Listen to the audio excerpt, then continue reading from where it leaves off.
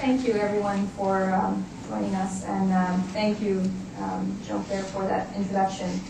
I think it's no surprise to any of us that no country in the world has achieved gender equality, but there are major variations across countries, and that is really what this index is trying to measure. Where exactly do those disparities lie? And why is that important? Of course, it's a human rights challenge, but this is, of course, an economic challenge as well. Countries that are not capitalizing upon one half of their available human resources will be undermining their competitive potential.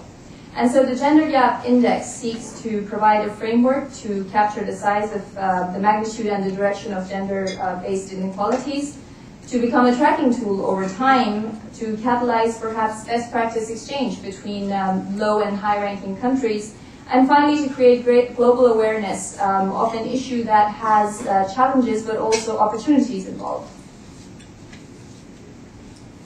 There are four main features of the index. First of all, it's trying to capture the gaps rather than levels. So for example, having an index that tells Bangladesh that it has lower levels of education for women than Sweden is not extremely useful because they already know that. It's a country that is poorer, and for both women and men there are lower levels of education than, for example, Sweden. However, if we're able to create an index that allows Bangladesh to know that its gap on education is bigger, for example, than in Pakistan, that is something more comparable and perhaps an impetus for changes in policy. The second main feature of the index is that it looks at outcomes rather than enabling factors. So the index ranks countries according to labor force participation rates of women as compared to those of men, but does not include factors such as the number of weeks of maternity leave that are allowed. That's an enabling factor. The third feature is that it rewards equality rather than the supremacy or advantages of one sex over the other. So we reward up to parity. For example, a country such as Sweden, which has 1.5 women for every man in tertiary education, will not get extra points as compared to a country that has parity. And finally, it's comparable across time and comparable relative to an equality benchmark. So we have a scale of 0 to 1, with 0 representing inequality and 1 representing equality, and this remains fixed over time, allowing us to track progress over time. There are four main areas that the index looks at: economic participation and opportunity, political empowerment, health and survival, and educational attainment. There are 14 variables that enter the index. 13 come from publicly available hard data sources such as the UNDP, the ILO, the World Health Organization, and 1 comes from the Executive Opinion Survey of the World Economic Forum. In the health and survival category, 2 variables. We look at the healthy life expectancy of women as compared to the healthy life expectancy of men.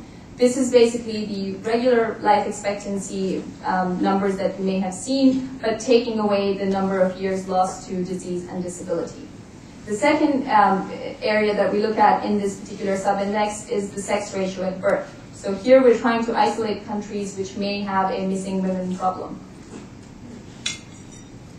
The second category, education and attainment. We look at 4 different things: literacy rates and the gap between women and men on this, and then primary, secondary, and tertiary enrollment.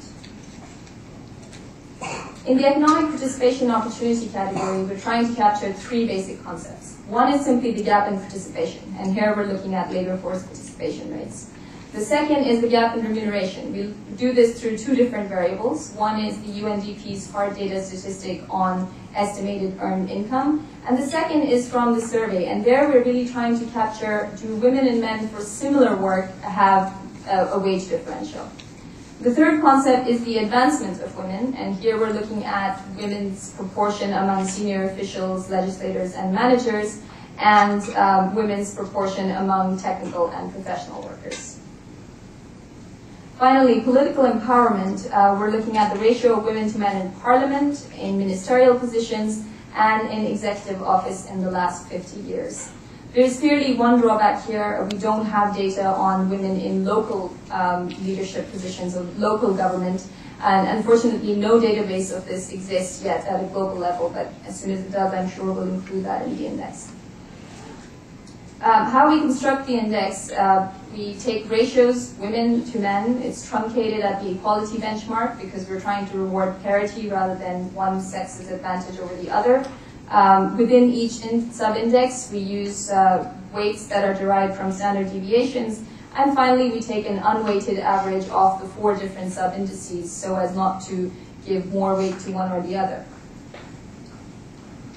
The index this year covers 128 countries. Last year we began with 115. We've covered all of the current and candidate EU countries, over 20 from Africa, over 20 from Latin America, and over 15 from Middle East and North Africa. So we've done well in terms of getting global coverage. I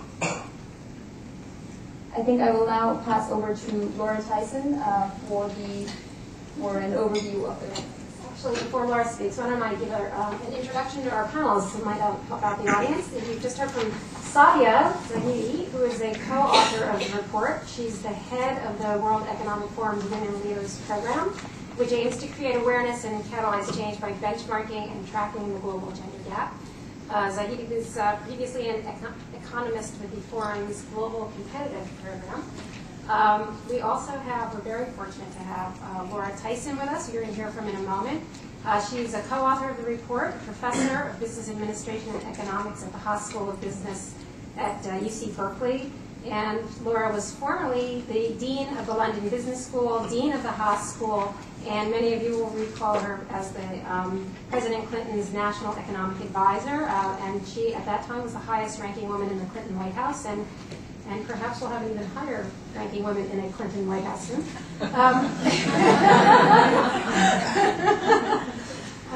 We also have Ricardo Hausmann, who another co-author of the study.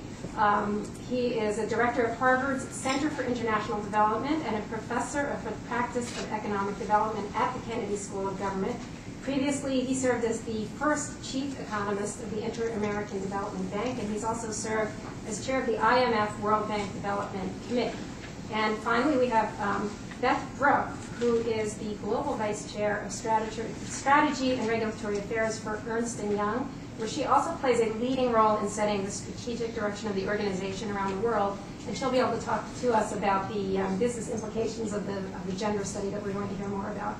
And before we go on to our panel, let me turn the floor over to Laura Tyson. Okay, I'll just say, really, I want to spend most time on some questions. So let me just, here are the rankings. Sorry, is this right? This is the. Yeah. I think we'll leave the rankings to Q&A because I would like to just, everybody's interested in their own country's rankings or how the ranking of their country compares to others. I want to just sort of note what we included here. So there were 128 countries, 93% of the world's population. You were included depending upon the data availability of your country. So if you're not included, the answer is you don't have the data that we need to really give you a fair representation. As far as the patterns are concerned, I just want to point out, because I think this is really quite interesting, that basically what we found last year and this year is that the major gaps in health and education, most countries have done very well in. So when we put it all together in a global index, we can see that 96% of the health gap, 92% of the education gap has been closed.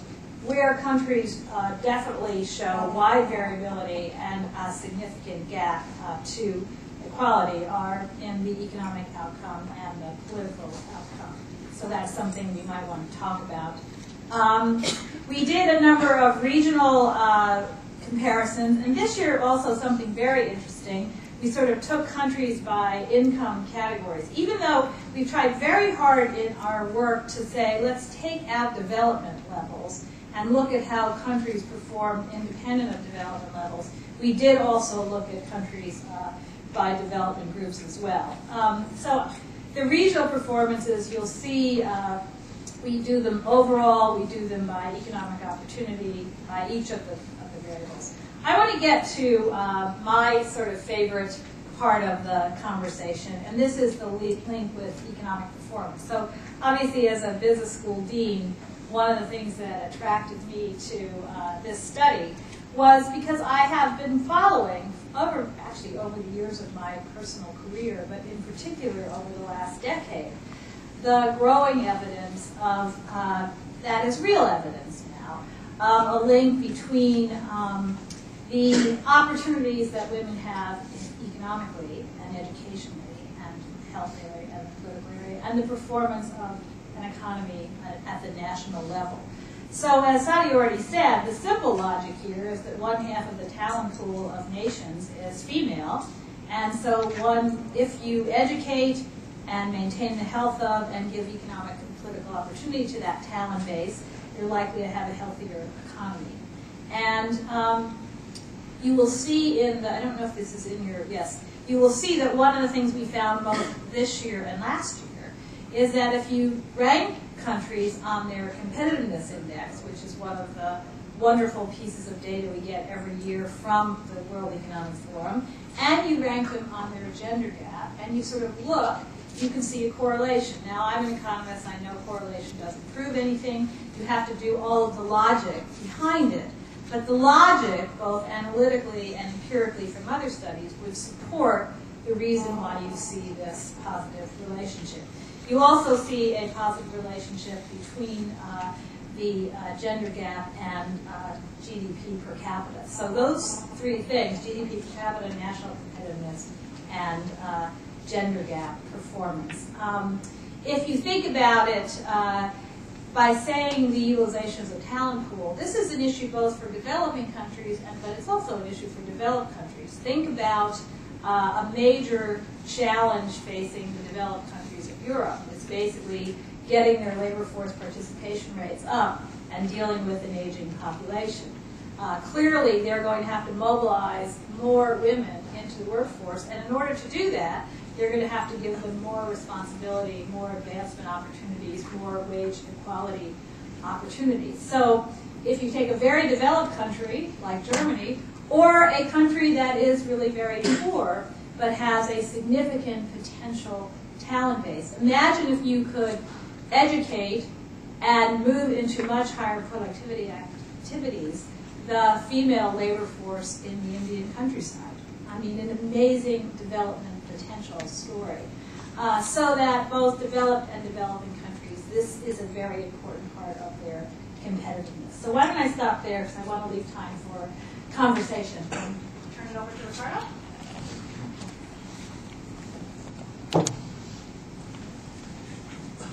Thank you, Laura. It's really a pleasure to be presenting this report now for the second year running, and I hope it's something that continues.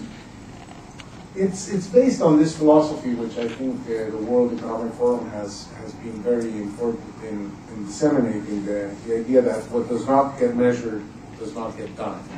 Right? So if we don't measure things and we don't put it on the table, we don't get national discussions going to see if we can do something about it. And interestingly enough, I'm very encouraged by the fact that some of the countries that appear as lousiest in the index are some of the countries that are trying to do the most to deal with the problem. So I think that's an important contribution.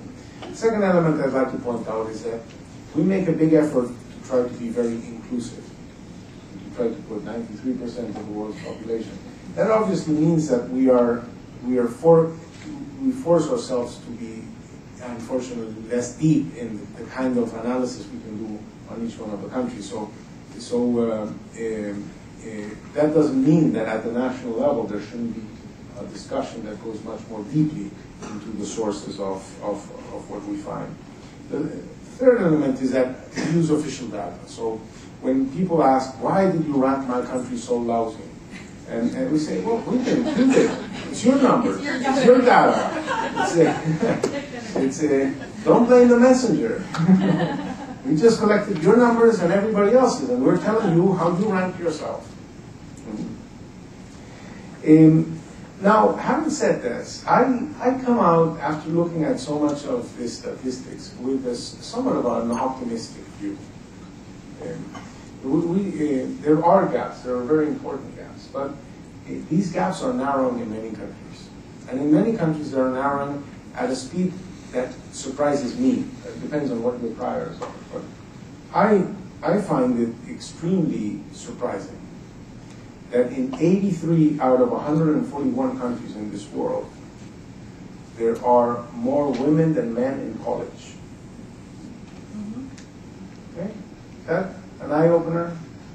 I think that's a fact that, I'd like to ponder upon. Okay? The second one is that out of the 115 countries we ranked last year in this year, only 25 countries lowered their actual index. The other countries improved their absolute index. So there's a trend towards improvement. Okay? Now, some of the countries that did not improve their index are at the bottom of the index. And those are the more worrisome because they're ranked very poorly, and on top of that, the tendency is not to improve.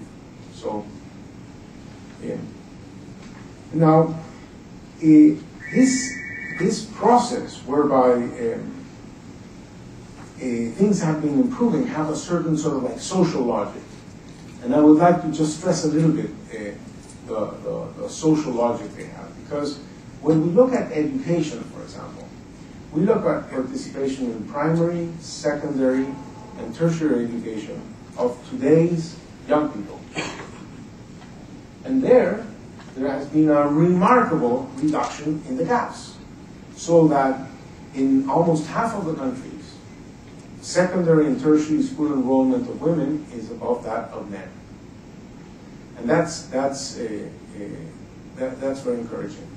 But when we look at economic participation or political participation, we are comparing people of all ages.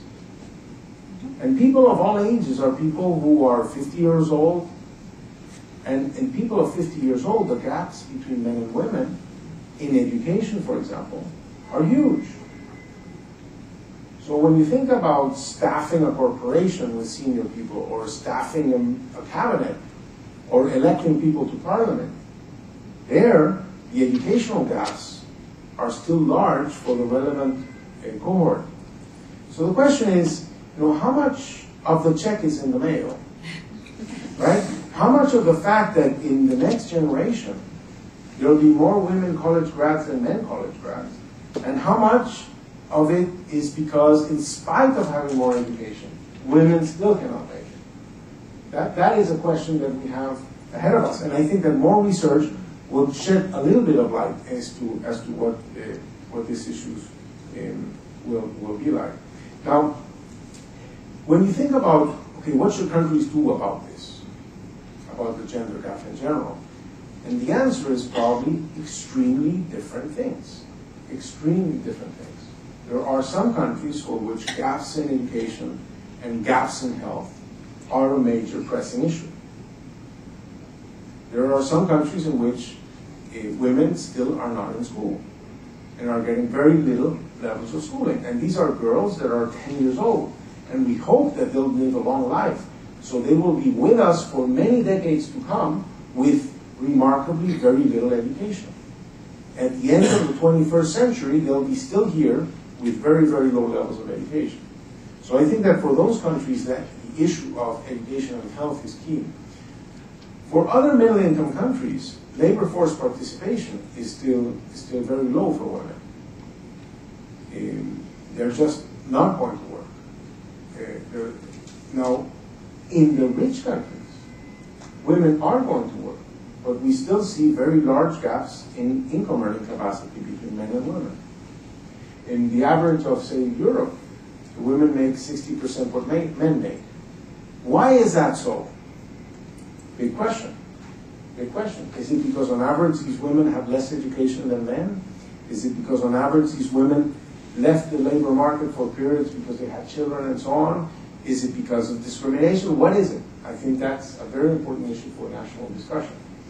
And finally, there's the political dimension. There are some countries in which, on average, women have 14% participation in parliament, in Congress, and in senior government positions, and so on. So, is this something that should be addressed with quotas?